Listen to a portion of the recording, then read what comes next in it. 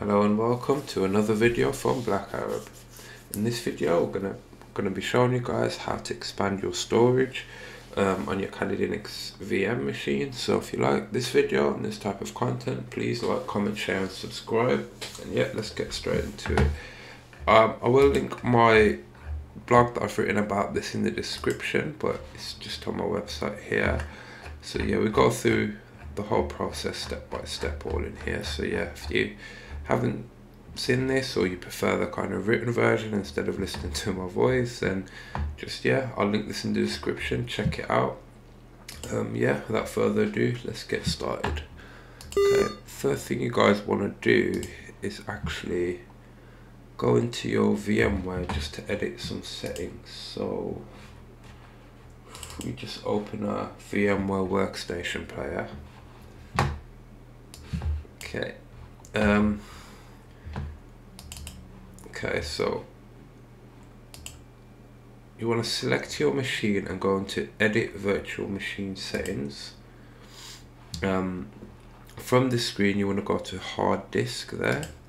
So the default here is 80 gigabytes, so we're gonna expand this to, let's say, 200. So if you was to type 200 into here and just click expand, it says the disk was successfully expanded. You must repartition the disk and expand the file system from within the guest operating system. So we know that's done on the virtual machine side, and we just click OK out of here. Now we just need to actually go into the machine and repartition the disk to make sure it works, basically, because yeah, it's not that easy. I wish it was. But yeah, if we just load up the machine,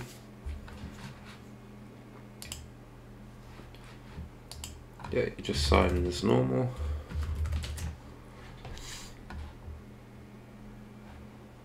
Okay, so once you're on here, you need to open a command prompt.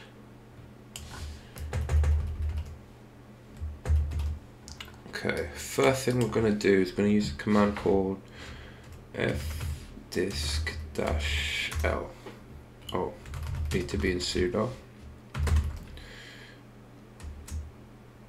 There we go. fdisk-l. Okay, so as you can see here, these are our partitions, our memory essentially.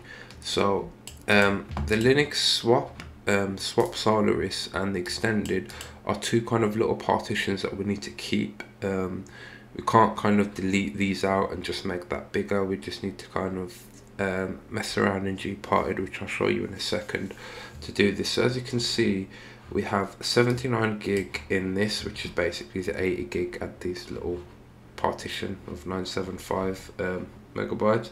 But you can see the total we have available up here does say 200 gig.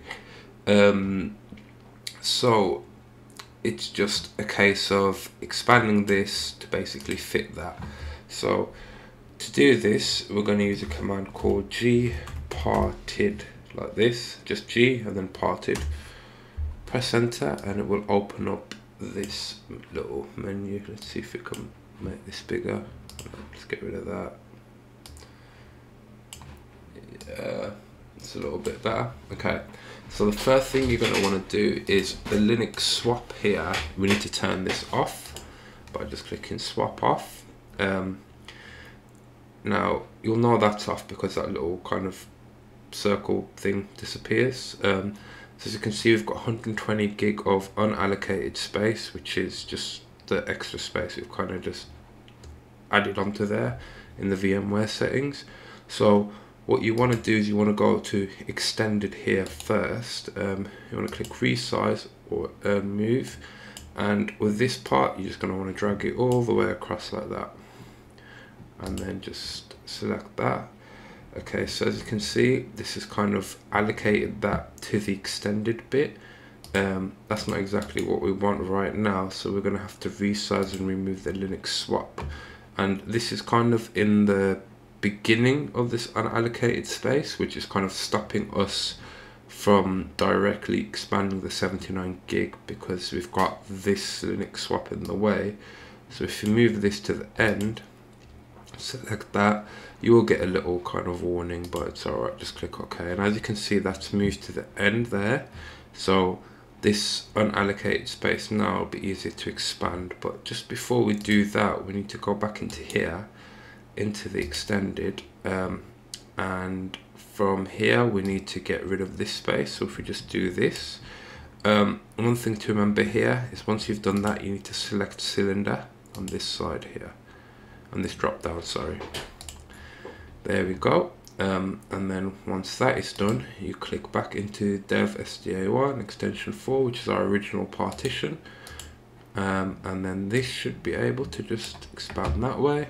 There we go, and that's essentially done. Now with this, you have these operations are pending, so we haven't actually done anything yet. We've just kind of told it what to do, and we need to click this to apply the operations. So let's just click to see if it was successful. Are you sure you want to apply? Blah, blah, blah, blah, blah. Yes. There we go. And that's all been done. So we know that's been successful. So one thing we're going to have to do quickly is just reboot. So if we just open up our terminal again, just type reboot.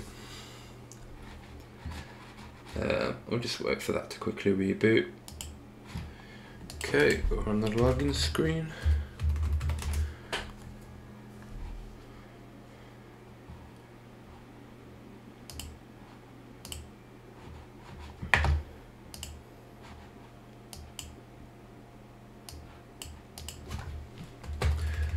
Okay, now just to check that's actually been successful, we just go back to the fdisk-l command, and I forgot the permissions again.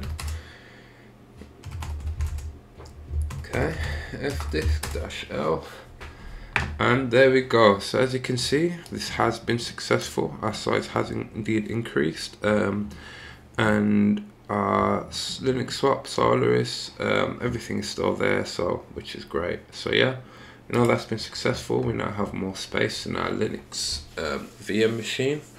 So yeah, if you like this video, please like, comment, share and subscribe. And if you haven't seen any more other videos where we've gone over a few command line basics, how to install and how to secure your machine, please go and check them out.